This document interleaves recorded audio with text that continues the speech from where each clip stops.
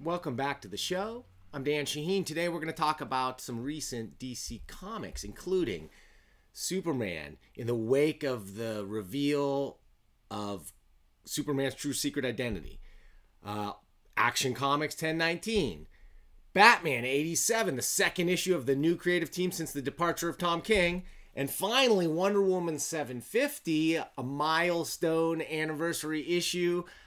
Let's talk about this and just the state of DC Comics in general today on Comic Book News.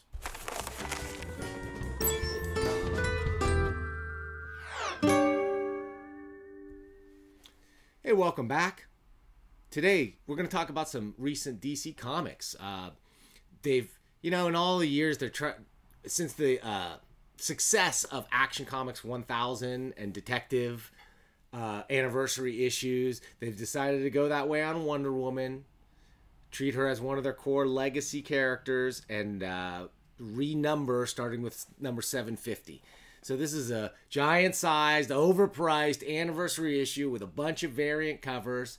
I had the covers explored the different decades of Wonder Woman. Here I've got my favorite of the covers was had to be the Brian Boland cover, although the Adam Hughes cover was tempting.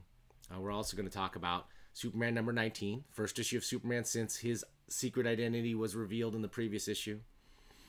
How is that tying in with Action Comics 1019? Two comics about the same character during the same time period, written by the same writer, that just feel completely disconnected from each other. So we'll talk about that a tiny bit. And we'll talk about Batman 87, the second in the Tynion run on Batman in the wake of Tom King's controversial run. Is it any good? You know what? Why would I tell you here when we paid $1 million for a $1 million comics can?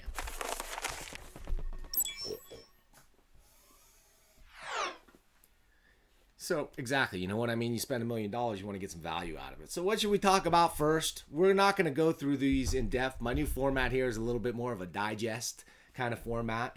Let's start with Batman, okay?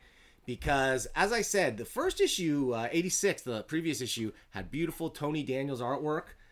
This one does not. This one also features, this is Guillem March is the artist.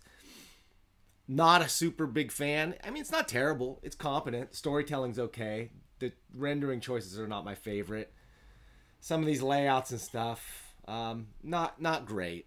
A little bit amateurish, especially, I mean, if you're going to compare it to Tony Daniels in the previous issue. The story is just as dumb, if not dumber, except we're going to bring in, a classic character, one of my favorite villains, the Riddler, and I just don't know what they've done to the Riddler. He used to be like the smartest guy, the coolest customer. My favorite versions of the Riddler would probably be the version from Batman the Animated Series is probably my all-time favorite, followed by maybe Frank Gorshin in the 66 TV series, followed by anything else. I always like the idea of the Riddler as just a guy whose sole motivation is just to prove that he's smarter than Batman. That's all he really cares about. So, what we get here is a pretty mediocre Batman comic. Trying to carry on with this concept of the 5 assassins from the last issue. Now they're locked up in Batman's super secret prison. And it just features some things that are pretty ridiculous. Like, I don't know much about Cheshire. She's poison, but she's got poison.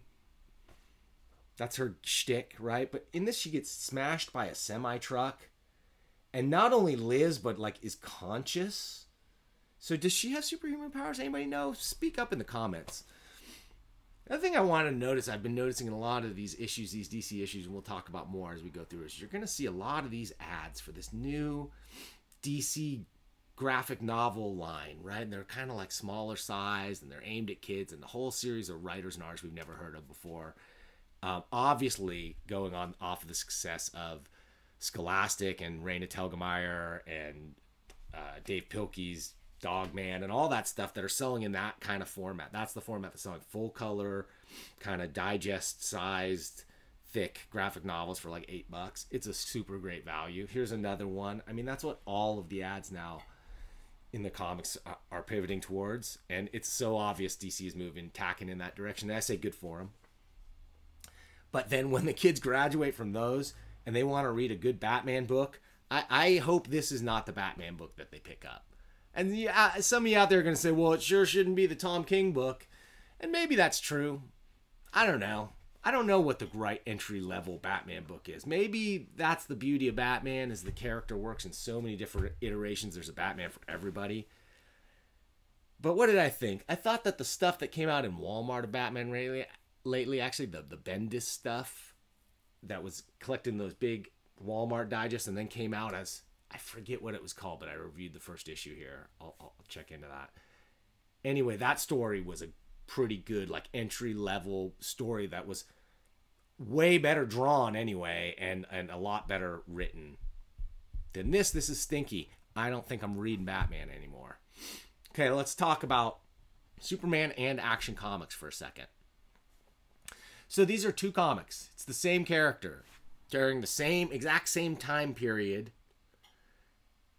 written by the same writer, but they feel like totally separate books. And I guess that's by design. I'm not exactly sure what the theme, like, Action Comics seems to be more about action, I guess, and more, less about, like, the personal life of Superman and more about just the rock'em sock'em action life of Superman. So I guess you could read that if that's all you cared about. And it is obviously tied in and connected. I mean, Superman just revealed his secret identity, and that plays in majorly into this issue of Action Comics, and of course into this. But in Superman, it's more like, this is more of a, we're going to gently explore, let me get rid of that Batman issue. I don't need to look at that again.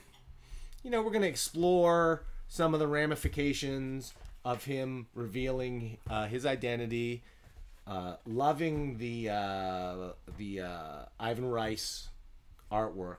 The guy's good, you know, real human emotions and characters, and then eventually when we get to some action, we get some solid action in this book, because there's only so much hugging and clapping that we can take in a Superman comic before he's got to punch somebody, right? And so we've got a lot of celebrating. Everybody's, you know, I guess there's mixed emotions maybe about revealing his secret identity amongst the Leaguers, but everybody's like celebrating. They're like, yeah, we're glad, man. We love you. Then meanwhile, there's the whole storyline of the United Planets, basically like the Legion of the Future started today when Superboy founded it, but then immediately left and went to the future to be with them for whatever reason. We know the reason, to set up the stage for that comic. And but so now we've had enough of this. So now we're going to get an attack of Mongol, right? Let's go back to basics. Superman, you know, we just had Rogol Zar, who was basically like nothing but Mongol with a different look and a Kryptonian connection, in my opinion. Mongol's always been sort of a fairly generic Superman villain, in my opinion. I mean, he's really powerful, I guess. But never been that interesting. Again, here's another one of those all-ages DC books. We can see where DC's moving. And again, smart move if you want to plan for the future.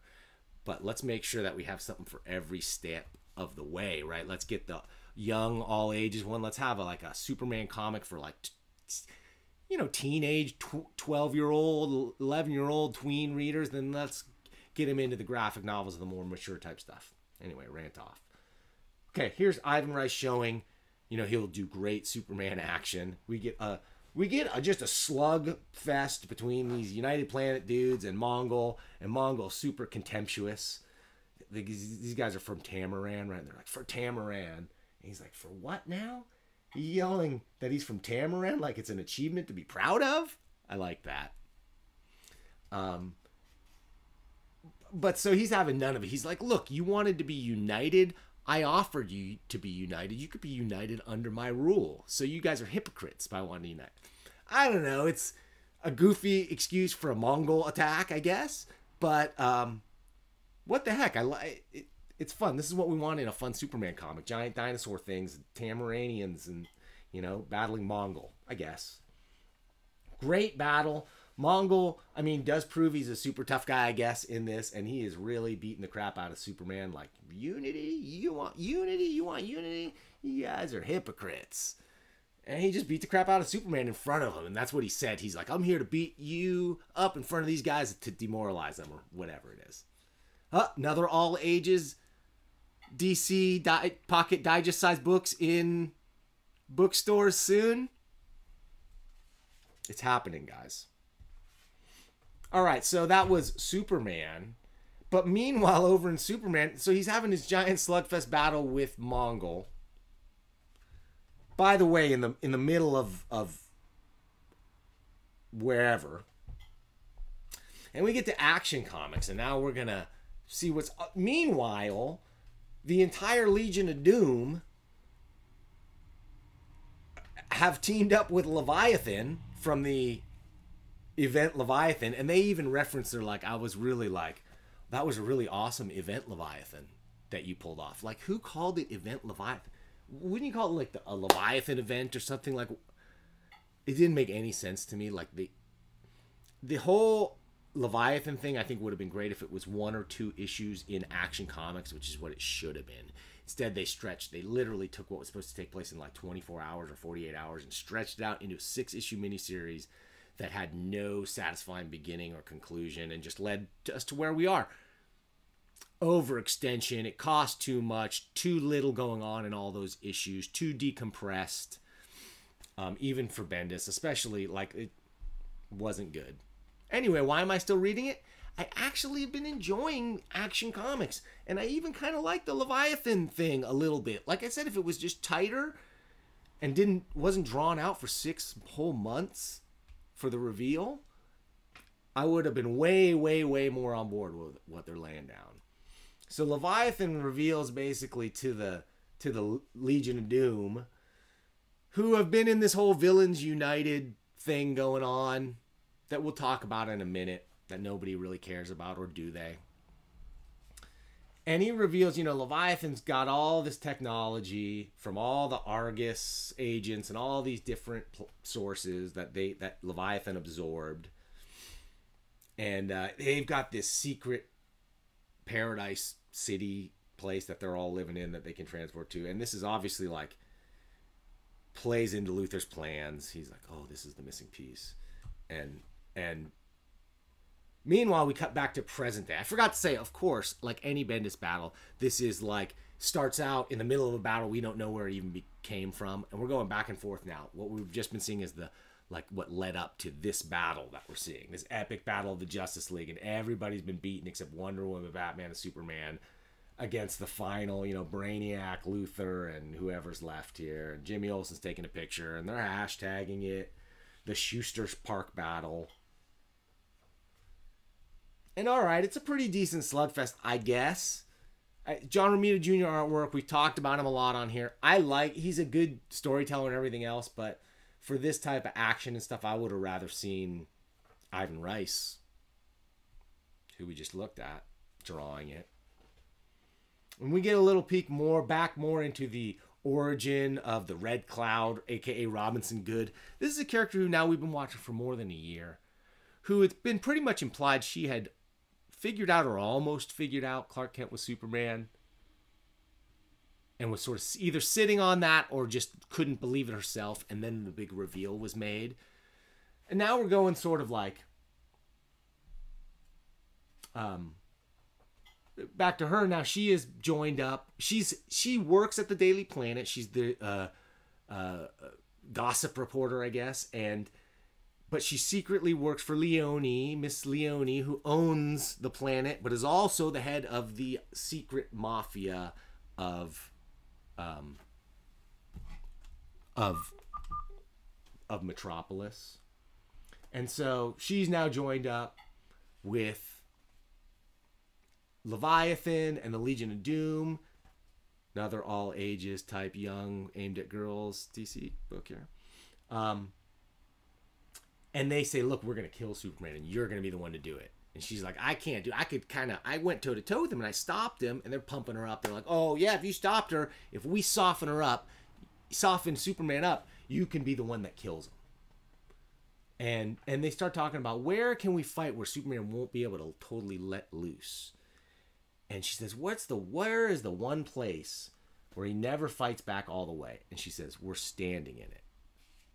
And I guess that's implying Metropolis itself. So if they engage him in Metropolis, he won't be able to let loose. Sort of an allusion maybe to the Superman movies where he fought Zod, and basically everyone was like so out of character because all the people that would have died. Interesting that they're addressing it. The only reason I'm reading this is I actually still kind of enjoy the way he writes action comics. I like Bendis despite his failings. When he's on. When he writes this sort of crime stuff and from the criminal's point of view, I still enjoy it. So I'm keeping up with Action Superman comics. I'm going to talk about it more on the channel. Bendis, I'm still in, but you've got to like rein in your decompression and give us a little bit more story bang for the buck. And I feel like maybe you're starting to get that message. Okay, let's go to Wonder Woman 750. Big glossy one. It's got various variant covers. It's got multiple stories, many of which tie into the current Wonder Woman continuity, which I know nothing about. And some of them have sort of subpar or okay artwork at best. But there's a couple gems in here. So we'll look at it. Some of these stories, meh. Didn't care too much about this saga with Cheetah. They're obviously playing up Cheetah a lot because I think she's going to be involved in the next movie heavily. So they're trying to make her a major player, which I guess she has been.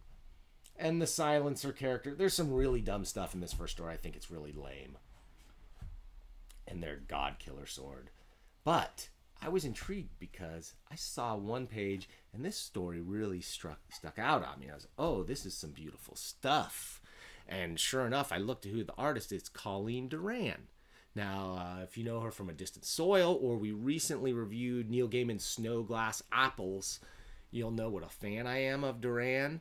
Her stuff in Snow Glass Apples is definitely super adult-oriented, but this just proves she's capable of drawing really great-looking mainstream comics that are appealing to everybody, but particularly to girls and females. Like there's this character who can create flowers, and I guess she's been around for a while. She has these different botanical flower-based abilities, but it's just a perfect fit for Duran's artwork. I thought this was a gem. I don't know if it's worth $8.99 it costs for this comic to read just that gem, because the other stories, like I said, the artwork and stories were of varying quality. Not my favorite. This one was an exception as well. It did have more Cheetah stuff, but I thought the artwork was really beautiful. And I forgot who did that. That one was, I believe that was, written by Greg Rucka with Nicola Scott. And I like Rucka as a writer. He's one of the few male writers in this book, but he's also really well known for his female characters. And just look at this. The artwork is, again, really beautiful in this. If you had just taken the Colleen Duran story and this story and put them together in a nice issue, I would have said really awesome anniversary issue. Phil Hester artwork, okay, not as much. And the stories, the backup stories in here, not as much either. Although this one was interesting with this sort of like Wonder Girls team of these sort of, I don't know, historically based Wonder characters. Got a nice backup story in here also by Brian Hitch. Brave New World by Scott Snyder with Brian Hitch artwork. While the story was okay, Hitch is up to his usual high quality. Here drawing FDR, historical references, and not cheatness on the background, spending the time to do it. He has tightened up his style a little bit, so it's not quite the level of detail maybe he might have put in, say, the Ultimates way back when, but he's able to put this stuff out on time, and it still looks great. And he's taken the effort to draw great comics. He draws backgrounds and say what you want, the camera angles and the design and everything else. Brian Hitch is a winner. So, all right, I'm going to give this one a plus. 3 of the stories were really top-notch and excellent artwork with good to great story writing. The rest were decent.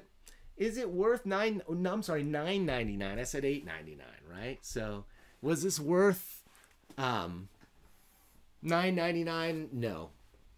You know, for $9.99, you can get a pretty decent full-size graphic novel. In fact, any of those kids' graphic novels I showed you in those ads, they're clocking in at like $7.99 or something, and you get a bunch of pages. Full color. That is a value. This a little bit less so. And especially if you consider they're trying to sell these decade variant covers. There was like a 40s, 50s, 60s, 70s, 80s, 90s.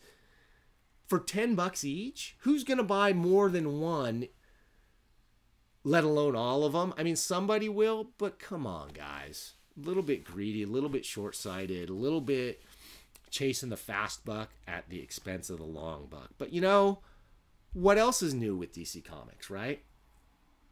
So somebody just pointed out to me, my friend and comic retailing legend Phil Boyle of Coliseum Comics in Florida is celebrating what he said his 37th anniversary or something in comics, and but that it's also the 10-year anniversary of Dan Didio and Jim Lee being the co-heads of DC Comics. And I'm just going to come out and say there have been some decent comics in those past 10 years, no doubt about it. But what's the highlight? I mean, all I can think of is endless reboots and continuity shuffling and trying to get like everything lined up to start telling the perfect stories and just nobody delivering on great storytelling over at DC. And I'm sorry to say, I place this square on the heads of editorial, particularly Didio, who is not only like, so he also writes comics, right? He's writing a Metal Men series right now that I picked up just to look at it, and it was like almost unreadably bad. And it's a 12-issue maxi series of like his favorite childhood characters. Meanwhile, he's also writing like the ads, those Svengoolie ads you might have seen a few months back in those DC Comics. So he's writing stuff like that because he loved monster movies and stuff from a kid when he was a kid and whatever. Okay. But he's hopelessly out of touch with like modern storytelling. The thing is, with the success of the Joker movie right now, and then being able to tie like a kind of loose connective thread back to like maybe some of the recent Joker graphic novels and stuff that did come out during their tenure. You know, they made $1 billion movie out of the Joker, so like I think his tenure there is probably fairly safe. But I would just like to see, you know, and Jim Lee, for that matter, we like him as a creator. I would love to see him, you know, doing books again or covers and stuff more often. But really take an editorial guiding vision and shape the quality. You guys have got the top-notch, highest quality artists in the industry at your disposal, and many of the best writers. Certainly a solid stable of the second-tier writers as well, compared to Marvel, where they've got 1 or 2 decent guys and a bunch of scrubs. You guys have the talent in the team. What's lacking is the editorial vision. Right now, you know, there's Villains United happening at the same time as Event Leviathan and all these other things that are like events and the Dark Multiverse and whatever. These are giant epic events all happening at the same time that don't seem connected to each other. Not to mention the recent reshuffling and getting rid of Vertigo, shuffling around what DC Black Label means and doesn't mean. Guys, who cares about what it means and doesn't mean? Who cares what slots you're putting your comics into? Let's care more about the quality of the comics, right? Let's get the best creative teams that you've got, some editorial guidance to raise the quality. You know, you got Frank Miller on a book. I know you can't only tell Frank Miller so much what to do or Neil Adams what to do, but you got to give them some guidance on some of the work, because what's coming out is not exciting people. In fact, it's turning them away. You know what is exciting people, folks? This channel. I've seen a lot of growth. It's slowed a little bit as my output has slowed a little bit. I'm hoping changing up this format and doing longer videos where I digest and talk about more comics and themes and ideas is going to be great. Hopefully that's going to be something that you're interested in. And if you are, and if you haven't already, hit that subscribe button down there and hit the little bell for notifications if you want to. I've got a lot of stuff planned for 2020. Got some great interviews coming up, including the previously mentioned comics retailing legend Phil Boyle. I'm hoping to get on the show sometime in 2020 if his busy schedule allows it. Guy's super busy selling tons and tons of comics and trying to make the industry better. So we're going to try and slice off a little bit of time when we've got it and talk to him about, what can be done to help preserve and strengthen the comics industry and the comic shop culture that's out there. Anyway, I'm rambling a little bit, but I'm loving it. I really like this new format, but I want to hear what you think. Let me know if you like it or don't like it. Do you want me to go back to shorter, focused videos on individual comics, or how about something a little more like we're doing right now? Let me know. Thanks for watching.